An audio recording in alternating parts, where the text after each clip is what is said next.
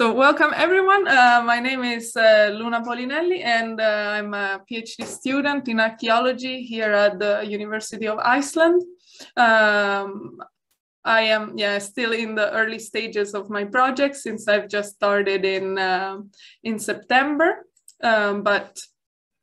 So far I've been doing a history of research of all the studies and discussion that have been made in this field of Viking Age boat burials. So my supervisor is Ori Vestensen, that is, of course, a professor of archaeology here at the University of Iceland. So, first of all, when we say boat burials in the Viking Age, I think everyone thinks about something like this.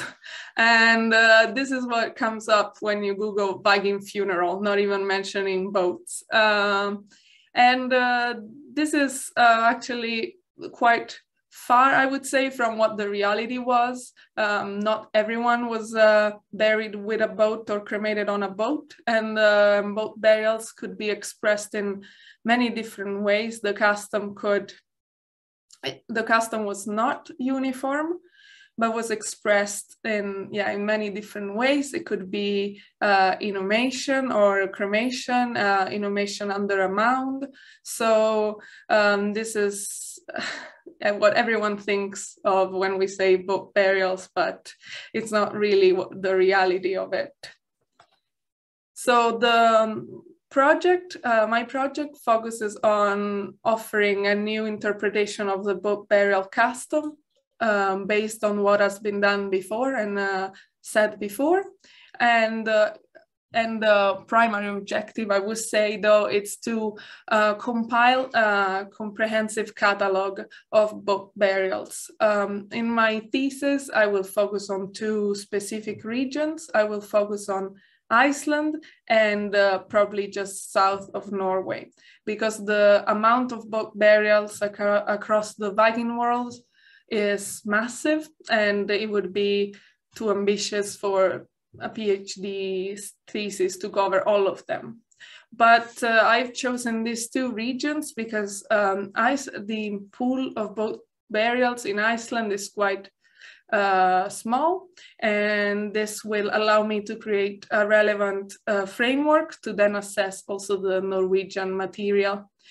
And I will conduct several studies on the data of both Icelandic and Norwegian boat burial to see the variation in the custom and the distribution of these graves and so on. The last catalogue has been published in 1970 and 1974, and since then there hasn't been a comprehensive catalogue. Really, it has not been released. And as such, I think there is a need for an updated list that hopefully will facilitate further studies in this field. So moving on to the history of research, that is what we're going to talk about today. We will first look at the written records that are the medieval Icelandic texts, mostly sagas, and then an Arabic account called Risala or Risala. Then we will look at the secondary sources that are the debates and discussion that have been made in the field. So we will first look at how early antiquarians, excavators, and the scholarship from the early 19th century to modern scholarship. Then we will see how boat burials have been identified through time, how they have been interpreted, and we will discuss boat symbolism and the origin and end of the custom. So the medieval Icelandic texts, mostly, as I said, are sagas. They describe shortly the boat burial custom, or better said, they mention the custom. They mention it in different ways. It could be because the custom, as I already said, was not uniform, but there was a there was a high degree of variability in the way it was expressed, or it could also be that the authors didn't really know much about this custom, because it is important to keep in mind that the sagas were written down several centuries later, after the custom had stopped. So perhaps the authors made some details up in their stories. Whereas Risala by Ahmad ibn Fadlan is an Arabic source, and this source has been used extensively by scholars. And this is the account from which we take this idea of the Viking ship, the Viking, let's say, funeral burning. It is an eyewitness account from 921. Ibn Fadlan witnessed Rus' funeral on the river Volga, and he describes fairly in detail how it was arranged and performed. He says that it took several days to get this funeral arranged, and a boat, big boat, was used. Material wealth was placed on the boat. A lot of animals were sacrificed: horses, dogs, chickens, and then also a person was sacrificed, a slave girl, as he describes. And then the boat was set on fire, and the ashes were transported from the pyre location to a secondary location when they were buried. So, as I said, this account has been used extensively, but some of its elements are easier to corroborate with actual archaeological evidence than others. For example, Ibn Fadlan describes that a tent-like structure was built on the deck of the ship.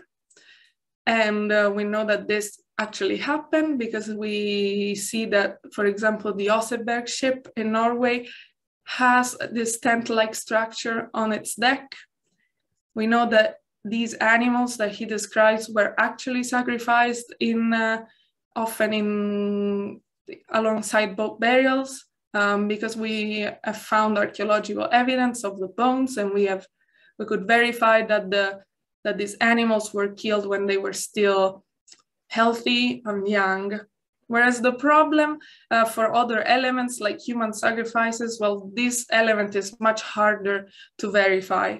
I have to say, his account has led a lot of scholars to look at multiple cremations or multiple inhumations and think that for sure one of the occupants was a primary occupant, that is the actual deceased, and the other skeletal remains were secondary occupants, that is human sacrifices.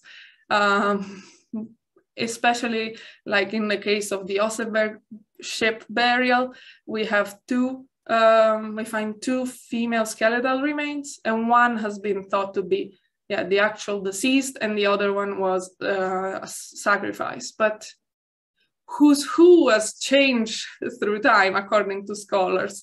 And at the end of the day, though, we cannot really verify this because the bone preservation is so poor that we cannot verify whether one of the skeletons has died, has been killed.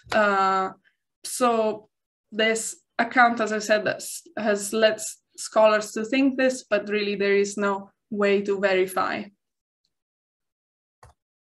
So looking at secondary sources, that is what scholars have said. As we have seen, sorry, here is a typo. It should be Rudbeck 1698. So they knew about both burials because they had read about it in the sagas. So when early antiquarians faced graves that potentially could have contained both burials, they were ready to recognize them as so. So for example, in Ultuna in Sweden, a cremation grave was found with what they call ship nails. And so this led to more and more research in the field. A few boat burials, or let's say alleged boat burials, were found also in Norway. And the first monograph on the subject was published by Verlof in 1827. But the finds contained in this monograph were so few that already, not even 100 years later, it was considered obsolete. So in the course of the 19th century, more and more boat burials came to light. The first overview of the custom was done by Almgren, and then we have a lot of regional area-specific catalogues, both just about boat burials and also about, let's say, catalogues that list all graves in an area and include also boat burials, as for example, Christian Eldjarn's work. But the only scholar who has presented a complete catalogue that considers all boat burials across the Viking world is Michael Müller-Wille, who published his monograph in German in 1970. He looked at previous catalogs, he looked at museum records and archaeological reports to list his catalog. And in his monograph, he tried to incorporate all the ways in which boat symbolism was expressed. So boat burials, but also boats offered in bogs or stone settings in the shape of a boat, and listed all locations. As you can see, for example, Norway here has only 231 entries, whereas if we look at the previous slides, Catalogue listed 552 entries. So why is that? Well, this is because the way in which boat burials were identified changed over time.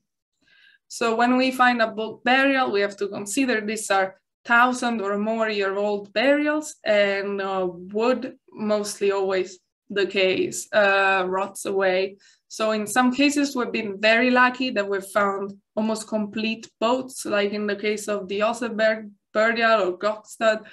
But in other cases, we can find the impression of the boat on the soil, like in Sutton Hoo, or we can find the iron parts like nails, rivet, and clench bolts that are still in the shape of a ship or boat. But in most cases, except for example, if it's a cremation grave, or the grave has been broken into by grave robbers, or the grave has been found through an accident, like a construction accident, then the iron parts might not be in the shape of a boat anymore. So how can we tell if it's a boat or not? Well, first of all, these iron parts, these fasteners are, their number can be extremely variable. And so of course, scholars were wondering if they could be actually the remains of some other wooden object. So Oluf Rygg in 1877, on the basis of Fadlan's account, argued that at least in cremation graves, the discrepancy in the number of iron parts could be due to the fact that some iron parts would be lost or purposely not included in the final burial while transported from the pyre to the secondary location for the burial. But Gustafsson, however, argued that any number of iron parts in a grave was evidence for a boat grave, regardless of quantity. And I personally think that this is due to the shaping of national identity that was going on in Norway, in Sweden in that time. Boat burials are seen as a strong part of the Nordic heritage and identity. And so there was this desire to have more to strengthen this Nordic identity. But however, in 1956, Christian Eldjarn questioned this theory, saying that actually a large number of iron parts can be used even building other objects. Oh, and sorry, I want to say Gustafsson's theory then explains why we find so many entries in Schädelig's catalogue from 1917, but not in Müller-Wille in 1970, because Müller-Wille in his catalogue decided to include it as a rule of thumb, only burials that contained at least 5 iron pieces, although we have certainty that it's, according to him, that it's a boat burial only if we have 100 parts, iron parts. However, we know that there are some exceptions and that some confirmed boats with less than 50 iron pieces have been found. For example, I think in Kaldarhöfði here in Iceland. But anyway, the thing is that nails, rivets, and clench bolts, that are these 3 types of fasteners, are actually very different between each other. And especially clench bolts are almost exclusively used in boat construction, which means that if we find clench bolts in a grave, it is very likely that that is a boat. But especially early scholars and excavators were not interested at all in the iron parts. They cared more about treasure, and so didn't really record the type or the number of these parts. So moving on to the way the boat burial custom is interpreted, there are 3 theories, and I want to say these 3 theories do not go against each other but coexist. The first one sees the boat as a statement of power and social standing. The boat is not really important, it's just part of the grave goods, but its presence shows that it is a lavish burial, and therefore whoever is buried in there must have been someone very important. And this is supported by the sagas and Fadlan, because it is narrated that always the most important people, like the people that are granted a boat burial, are usually very important or influential in the community. To the point that some scholars have also tried to find a historical counterpart using the sagas for the human remains, especially Ynglinga saga.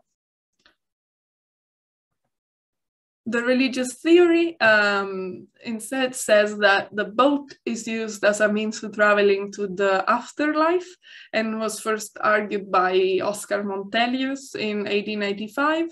And he takes this idea from Hildebrand's theory that boat funerals, which have this idea of the boat being needed for otherworldly travel, is common among primitive cultures who lived in coastal areas.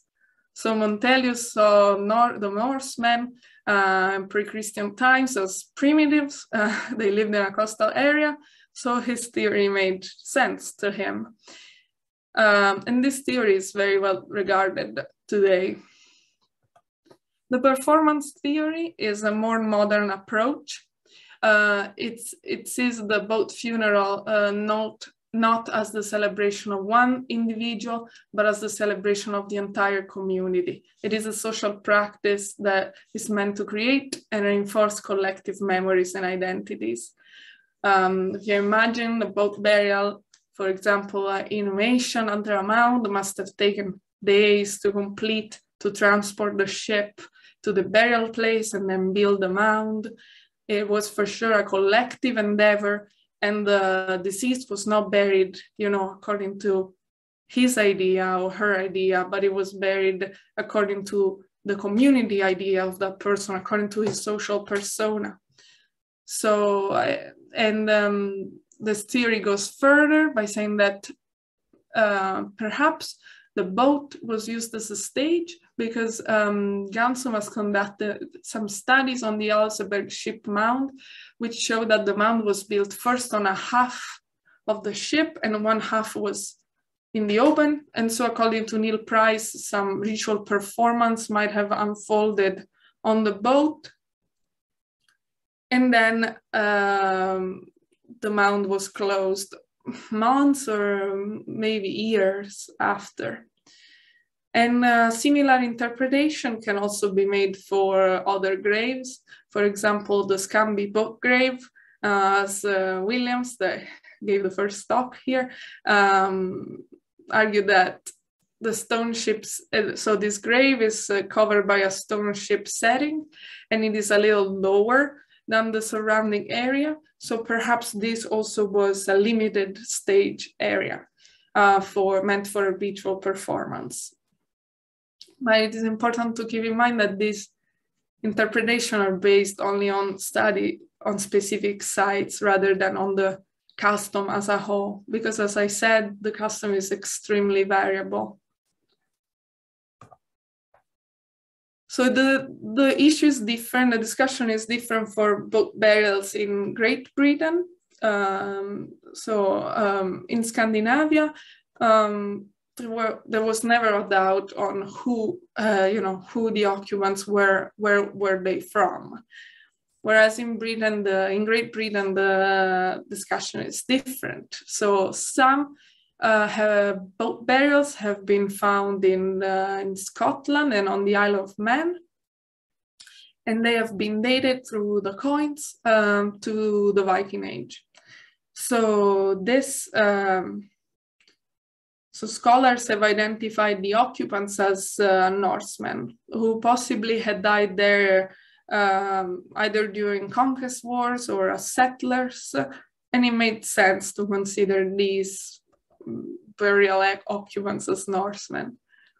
Whereas the same cannot be said for the both burials found in East Anglia, in Snape, Sutton Hoo, and Caister-on-Sea, which have been dated to the 7th century. In the 7th century, the Norse presence in England was almost non-existent, I'd say, and East Anglia was ruled by an Anglo-Saxon family of the Woofingers. So scholars have drawn a lot of parallels between Sutton Hoo especially and other 7th century burials found in Sweden, namely Vendel and Valsgarde. But really the similarities between these burials are just the presence of a boat and the presence of weapons and armor. Sutton Hoo is far more lavish than either Vendel or Valsgarde. But still, scholars have been trying to interpret it through a possible connection with Sweden.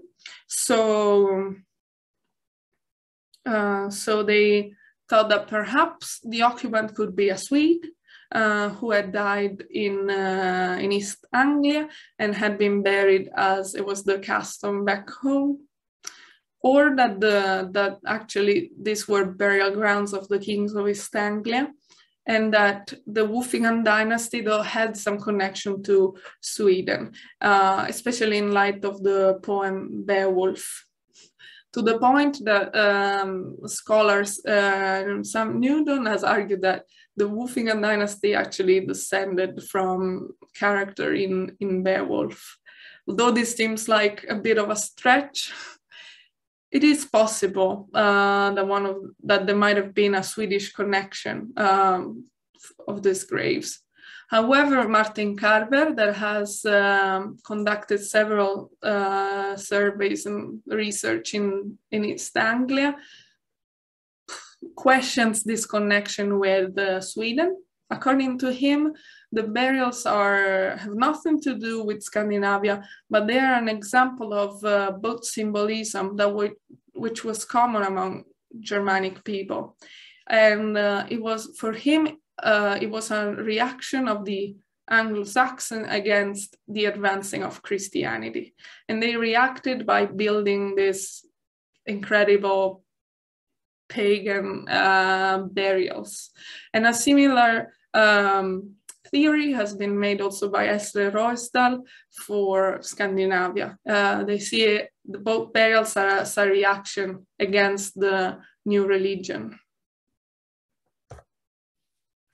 So at first, the burial custom was considered a northern custom that originated just a few centuries before the Viking Age, and so was probably Norse. But this was more, again, to strengthen the national Nordic identity when actually later studies have shown that the first clinker-built boats in burials are found with certainty from the 6th century onwards, not just in Scandinavia, but they appear in different areas.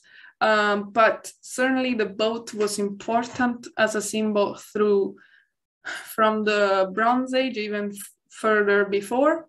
We see this in the ship rock carvings in Bohuslän in Sweden, or the rock carvings in Gotland.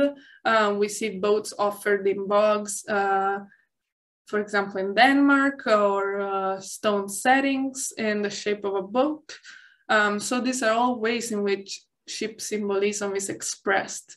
And boat burials are just another more complex way to express this symbolism.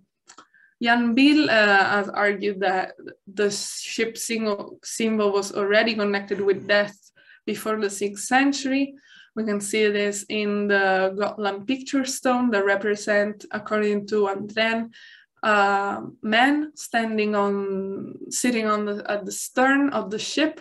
And often in boat burial, we find the deceased in that position in the stern. And also animals that are represented around the boat are animals that we find in boat burials. And also stone settings arranged in the boat shape. Sometimes we can find cremated remains under the stone setting. So it shows that there was a connection between death and the ship symbol. It is important to note that these ways of expressing the symbolism are not uniform, they're extremely variable. They ended in some areas and continued in others, and they might be completely absent in some areas. So it's very variable, there is no uniformity, and but at least it shows that for example, on Gotland, no ship or boat burials have been found. And this shows that the important thing was to have the symbol of the boat and not the boat itself, the object. And this is also shown by the cremation graves where the boat is burned. So we can say that the boat symbol was conveyed in different forms, of which the boat burials of the Viking Age are the most complex variation. And then it is generally accepted that the custom ended following the conversion to Christianity. So I want to thank you for being here, and please let me know if you have any question, comments, feedback, anything. Thank you.